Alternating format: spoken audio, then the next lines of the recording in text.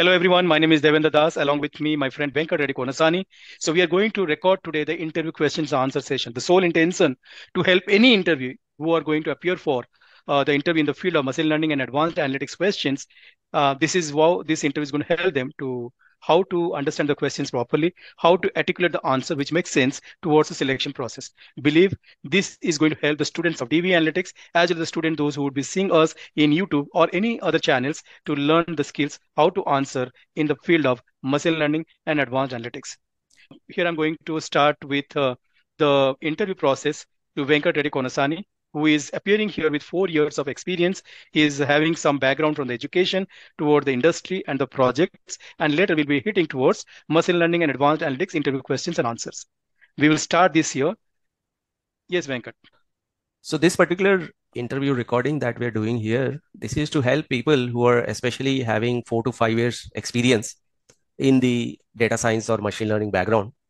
So that what kind of interview questions that they get. So I'm going to enact or I'm going to do a role play of a resource or an aspirant, and Devsar is going to play the role of an interviewer.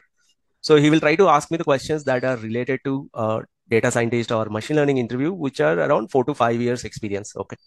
So for some of the questions, you may have to give a detailed answer. For some of the questions, since it is just 4 to 5 years experience, it's not necessary that you have to know everything that is there in data science. For some of the questions, you may have to give an answer which it may involve saying that you may not have worked on that particular field. So we'll try to do it in the best possible manner. And one more thing is we are trying to cover almost all the common interview questions that we have got from our students. Thousands of our students previously have attended multiple interviews. So once the interview gets completed, they come back and they tell us what kind of questions that they have got. So we have compiled all those questions and we'll try to give you a way how to answer all these common interview questions, which are particularly related to machine learning. Yes, sir. Please go ahead. Thank you, Venkat. Now let's start with the interview process. Okay. So Venkat, I have your resume with me, and could you please take me through your profile once? So my name is Venkat. Previously, I have worked for a banking organization. In that organization, most of the times I was working with machine learning models with Python. Prior to that, in my initial days, I was working on reporting analytics. So I have the experience of working on tools like Tableau, Power BI. For data handling, I use SQL. And most of the times in my day-to-day life, I have to use Excel for sure, Excel, PPT, this documentation, email writing, all of that already I have to get involved with. So recently, from past 2 years, most of the times I'm spending my time on Python and some of the machine learning techniques. Prior to this, I did my BTech in computer science engineering, and I come from a city called Vijayawada, which is in Andhra Pradesh. Okay, good. So, Venkat, I have a couple of questions which we want to evaluate your machine learning skills, and I'll be asking those questions. Looking forward to see your answers, which helps us to identify your technical competency. Okay. So the first question, explain the various or explain the difference between the classification and the regression model in machine learning. So classification and regression, they differ when it comes to the target variable. What are you predicting? If you are predicting a target variable, which is like a classification or a categorical variable, if you are predicting whether a customer will buy the product or not buy, or in credit risk, you're predicting whether the customer will be a defaulter or a non-defaulter, or a particular transaction is fraudulent or non-fraudulent, or a particular email is spam or non-spam. These are all classification models where you're trying to predict either this class or that class. Whereas in regression, the target variable is continuous. For example, if you're predicting sales, monthly sales, or if you are predicting loss percentage, if you are predicting number of users or number of customers, if the target variable is continuous, those kind of problems are known as regression problems. If the target variable is categorical, 0, 1, 2, 3, 4, limited values or limited classes, those type of problems are known as classification problems. Okay, I will have a couple of more questions to evaluate your technical competency in the field of machine learning. What is machine learning and how does it differ from a traditional programming skills? So machine learning, if you see the broad definition of it, or in layman's language, a easy way to understand machine learning is a machine is trying to understand the patterns in the data. Using those patterns, we create a mathematical equation. Using that equation, we can make a prediction. An example would be, I can take the data of all the customers' financial history, in the sense, how many loans they have taken, how many times they have paid late, what is their monthly utilization, what is their income. Based on that, I can predict whether a customer is going to get defaulted or not. So before giving a loan, I can predict whether he's going to be defaulted or not. That is the typical your credit risk model, or the CIBIL score is calculated around that. Now that is machine learning, which means you don't need to cover all the particular patterns or all the patterns in the data. You give a particular data set, the model will learn and makes a prediction.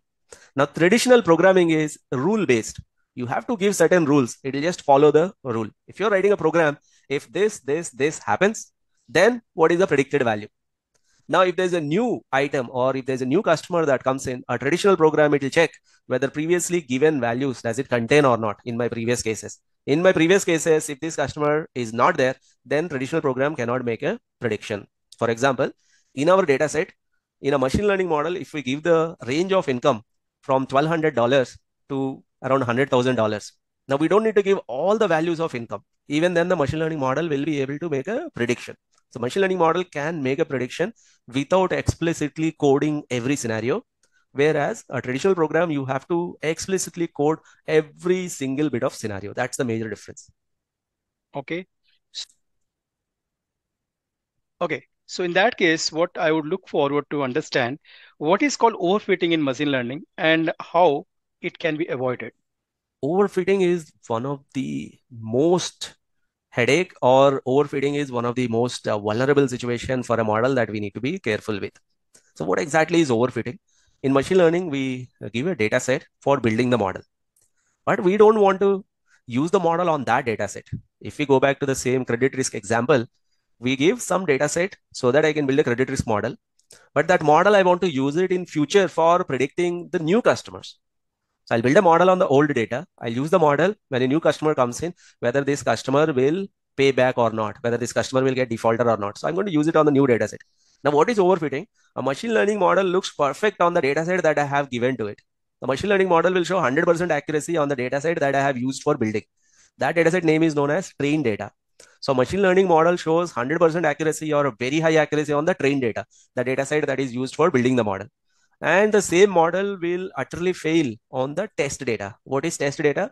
Or a future data set, it will fail, or any other data set, it will fail. That is known as overfitting. Overfitting means a machine learning model is overly understanding or almost memorizing our trained data. It will work only well on that particular trained data set. That is known as the problem of overfitting. And the overfitting happens if the model is too complex. If we take a decision tree model, overfitting happens if the tree is too large. If you take a logistic regression model, overfitting happens if you involve too many features, if you do too much of feature engineering so that you can increase the model accuracy. So overfitting can be avoided by simplifying the model. First of all, you can identify it by building the model on the trained data, by checking its accuracy on the test data. If trained data accuracy is very high, test data accuracy is relatively low, then you will say the model is overfitted. You can avoid overfitting by simplifying the model, or in some other cases, in advanced machine learning models like random forest and boosting, by fine tuning the hyperparameters, we can avoid the problem of overfitting. So what is cross validation in machine learning? Cross validation is once again related to that overfitting, underfitting only. So basically, model validation means I have built a machine learning model. I have to tell how good that model is. Model validation means how good that model is. That model going to work or not? If we go to regression, model validation measure is R square. Higher the R square, better the model. If I go for classification models like logistic regression or decision trees, the model validation measures are confusion matrix, accuracy, precision, recall. So these are all the model validation measures. What do you mean by cross validation? Validating on the trained data set as well as some other data set. Let's call it as test data or validation data. That is known as cross validation, validating it on some other data set other than the data that you have just used for building the model. Okay. Why we go for feature engineering in machine learning and what is its importance? Feature engineering is the art within the data science, or why data scientists are called as scientists. So this is where that science part is coming, or the scientist part where we have to do. For example, there's a particular feature. Let us suppose you're building a model. You have 4 features. Okay. If you directly use those 4 features, maybe the model accuracy is very less. Feature engineering is that particular technique where by using those 4 features, by slightly modifying them. So basically, feature engineering is a technique where we take the existing feature and we try to extract the information manually and then send it to a machine learning model. So creating new features from the existing features so that the machine learning model will be able to learn the pattern. One of the example is the binning technique. For example, there is a variable directly if you use it in the model, it's not showing good accuracy. But there are some bits and pieces. There are some bins in that particular variable where there is a good pattern, but we are losing out on that. Or if you directly use that variable, the model may not be able to learn. So by doing this binning, we can extract that small information, give it to the model, it will increase the accuracy. Another one is, for example, if there is a column called region, which takes values east, west, north, south. Since these are non-numerical, you cannot directly use them in the model.